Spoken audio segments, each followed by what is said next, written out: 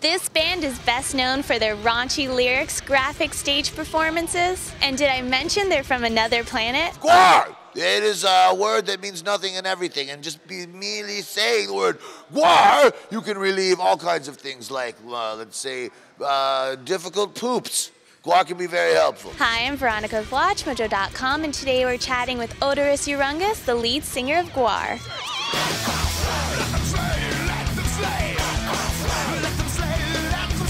GWAR's main goal, you have really nice teeth. Really? Yeah. I've been eating Cheetos all day. Now, GWAR's main goal has been to destroy the human race. How is that coming along? Well, you know, we keep meeting beautiful young women like yourself, and we decide that they must be spared. Pretty slow, you know. It seems like the humans, if there's one thing they enjoy more than self-destruction, it's having sex with each other and making little new humans. So, and that and the fact that we only work with medieval weapons. You know, we could start using machine guns or neutron bombs, but where's the fun in that?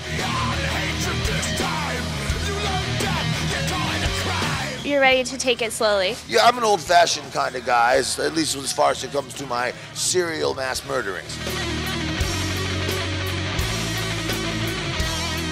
How old are you now? It's 47 billion years old. It's quite a walk around the block. It's gotten to the point now when I'm having sex with these young women and I realize they're like 1/8 billionth my age. I'm like, I could not only be your father, I could be time itself, and you still would just be a little trilobite squirming around on the ground. But then I have sex with them anyway, and it feels good.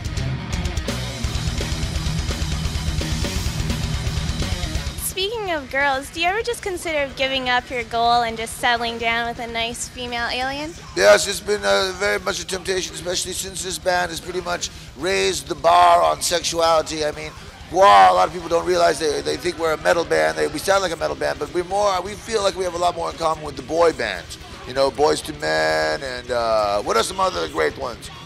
New Kids on the Block.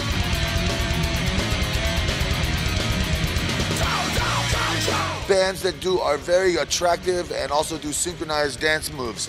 And you can see how this aspect of our career has failed completely. But nevertheless, we're going to get out there and try again tonight, even though it will sound nothing like that. So you guys going to have a dance number tonight? Yeah, we will. We will say that there is one, but then there will not be. It will be confusing and hateful, and someone will be to blame, not me.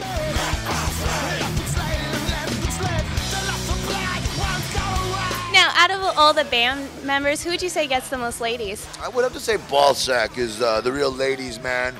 Something about that trap face, the boyish good looks. Maybe it's the way that you can see your own face reflected in his jaws as he bites off your vagina. I don't know what it is, but he's got it. Well, thank you very much. It was great having you. Yeah. She's a sweetheart. Too bad she'll be dead soon.